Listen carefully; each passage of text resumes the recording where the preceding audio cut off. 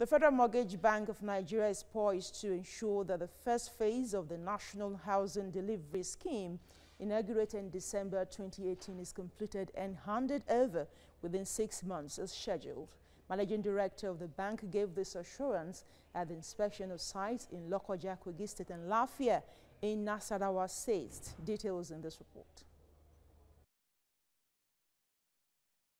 Reports show that Nigeria presently has a housing deficit of 20 million, a situation that has continued to impact negatively on the livelihood of an average worker.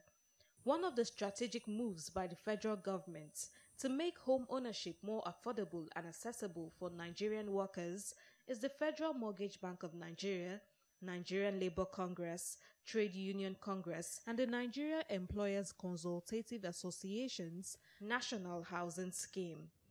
Inspection tour of the ongoing projects in the first phase took the leadership of the bank to Kogi and Nasarawa states.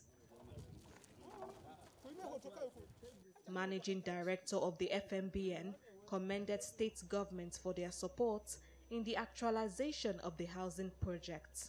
As you quite well know, it started just 5 months ago, with the promise to complete this project within the next 6 months. And from the developers' performance, we are sure within the next 1 month this project will be ready for commissioning. So the profiling and the off-takers on ground, I'm sure once the project is commissioned, keys will be handed over to these off-takers. The program, inaugurated in December 2018, is designed to have 2 phases, with the first covering 2 states per geopolitical zone and 2 centers in Lagos and Abuja, making 14 states, and is expected to be completed in 6 months.